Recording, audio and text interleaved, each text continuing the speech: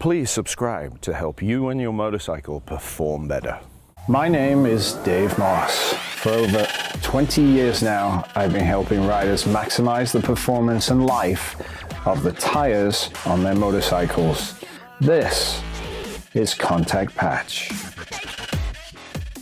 Here we are at Buttonwillow with Let's Ride. Today we're going to go ahead and test the Pirelli Track Day tire. Here's a preview. As always, before we do anything, first thing and first order of business is to go ahead and measure what we've got. Yesterday's test was the Dunlop Q4s, and we need to understand from a geometry point of view and circumference or diameter what we've got, and when the new wheels go on, what we're dealing with. So on the front, our front gap is 25 millimeters. So that's where we're at on the front. Now let's go to the rear. 36 rear. So at this point now we've got to go ahead and take the wheels off, get the tires changed, and then check what happened to the pitch of our chassis. The Dunlop we know is super soft, and the Pirelli is even softer. So that's going to need, again, high pressure to compensate with that. And then we'll do the same profile test. So on the profile test, we can see very different profile between both rear tires from the Q4 to the Pirelli. So it's going to be very interesting to see how this turns, because it's very different in shape. So front's different, rear is different. We're going to see if it turns faster or if it turns slower, given what we experience on track. So in looking on the Pirelli website, we couldn't Google pressures that we should start with as cold defined.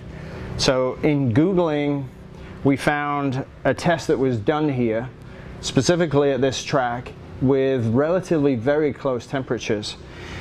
In doing that and doing the research and aggregating the data from Google, we're going to go with 27 rear, and we are going to go with 29 front, and that will be our starting pressure. We can't say a cold pressure because it's 100 and something degrees. So 29, okay, 27. The Track Day tire is a response to the SP, which is a street tire. The Track Day tire is street legal as well, but it's supposed to be harder wearing, take longer. SPs can last 1.5 to 2 days at the track, maybe 2,500 street miles. So in designing this tire, it's something to be more durable and last longer. So at that point, with the track and the temperatures we've got, we're going to see what we get in terms of wear and how that works, and then we're going to see on pressure where we go in regards to the carcass. Now these are very, very soft carcass tires. So on my initial ride out and scrub in, I'm going to evaluate, are they mushy? Is the pressure there too soft and I accelerate and I can feel the bike wallow on the sidewall of the tire? But scrubbing is evaluation, so it's all about feeling. So we'll go ahead and scrub these in, and in doing so I'm going to evaluate how the brakes work. Does the tire flatten out in profile? Do I need more air when I get on the gas? Does the contact patch get too big too quick and my line goes wide slightly? So it's going to be very interesting to see with a softer carcass how the bike rides given the pressures we're going to start with. Again, track day, therefore no tire warmers required, so we'll go out just as you would normally without the warmers, scrubbing in and see what we get.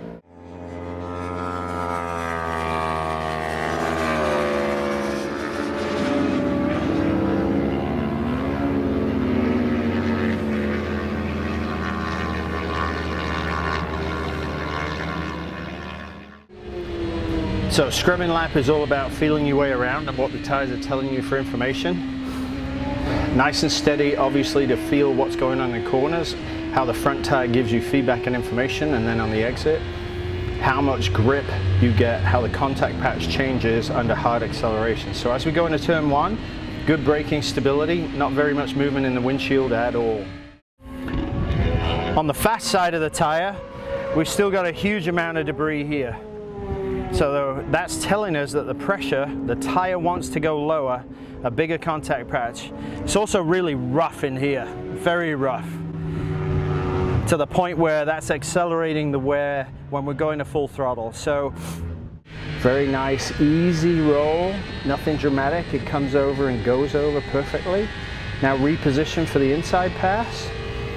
Offline, brakes. Now, bringing it in, trail braking hard. I don't lose my line at all and exit the corner correctly. So, with the pressure changes, no changes in handling. Let's make the changes. We're gonna go 3 out on low speed and a 1/4 out on high speed, and let's see how that works in the next rotation. So last session is all about consistency, putting in 6 to 7 laps at 80–90% where I'm comfortable with the tires as they are, to see over an extended run how the tires behave. Not an issue at all, acceleration or braking. Final test into sunset, nice and stable, line it up, bring it into the sinkhole and drive, back to full throttle. Awesome lap, tires felt fantastic. Let's go to the front.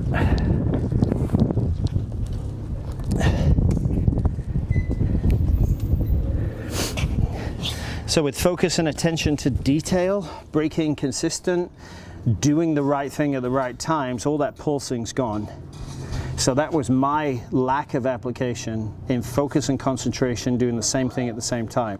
All in all, full pace for me, top of A group. Never once doubted the tire, especially the front, at all. Chucked it in and it held beautifully. The lower pressure on the rear made it squish a little bit, and that doesn't resonate with me. I don't like that set feel and feel the tire bite the ground. That doesn't work for me personally, but for a lot of people it does. Did it impact the way I rode in my lap times? Not at all. So that front with the pressure, definitely stellar for me. Brilliant. And all the hypersports are very much on a par that way. So a little bit more work to do with the rear before I come up with a summary on that one, but so far, no issues at all. Chuck it in the corner, get on the gas, go to full throttle, no fear whatsoever. So tremendous product. Question is it going to last? And we'll find out with our long-term test. Catch the full video at DaveMossTuning.com. Dave Moss can tune your suspension no matter where you are on the planet via his remote tuning service. Contact Dave on Facebook or by email, dave@DaveMossTuning.com.